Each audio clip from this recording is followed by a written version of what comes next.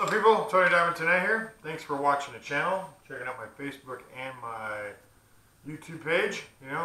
Pretty excited. It's February 2016. Getting ready to start shooting season, USPSA shooting season. So it's only been a few months of an off season, which some people would enjoy. Me, I just want to shoot. So we're doing some airsoft training. Our focus has been all winter. Working on accuracy and then using an airsoft gun, because if you know anything about guns and about shooting, it's very expensive. So we've decided to go with airsoft as a training method, as well as some live fire and a bunch of dry fire. Excuse me. So, and I think this airsoft thing is really working out. I can see a big difference between the dry fire and then taking it to the airsoft and then taking it to live fire. So I'm excited to start the new season. I'm going to shoot a couple rounds here and see if we can see any progress. So hope you enjoy. Leave some comments and some likes.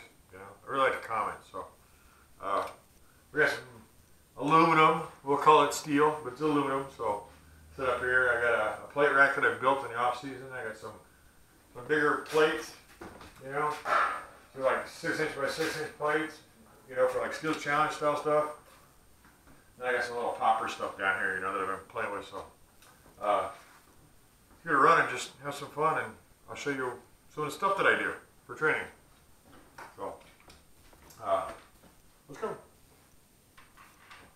I got the mags in my pocket to keep them warm, because it's about 35 degrees today. It was about 70 yesterday. So let's see how we did.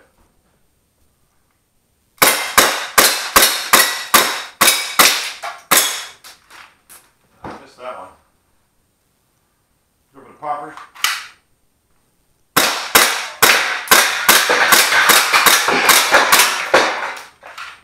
And bullets.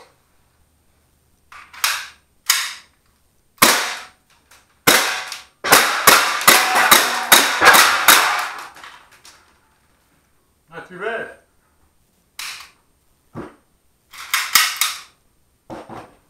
Missed a few in there, but it's good fun. Shooting's about having fun and challenging yourself. Your biggest competitor to me is myself. What everybody else is doing is awesome, and I'm there to enjoy the show.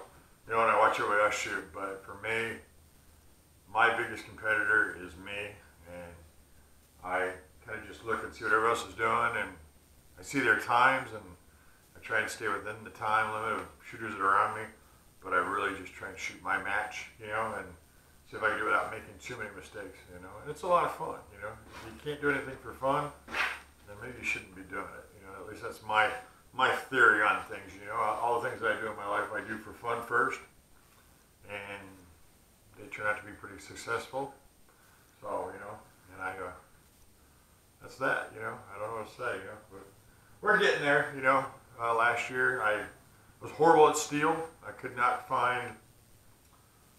Really couldn't find the bullets, when I was shooting. I couldn't see where the bullets were going. I couldn't, my eyes weren't trained to it. I was yanking the gun off the target or something, but I think this airsoft thing really seems to help shooting in general, One little safety thing, just because you see the orange tip doesn't mean anybody else can, so, don't go waving this thing around. You want to treat it like it's a real gun all the time. Because they look real to anybody who doesn't know any better. So, be safe. Same rules apply to this that apply to the real gun.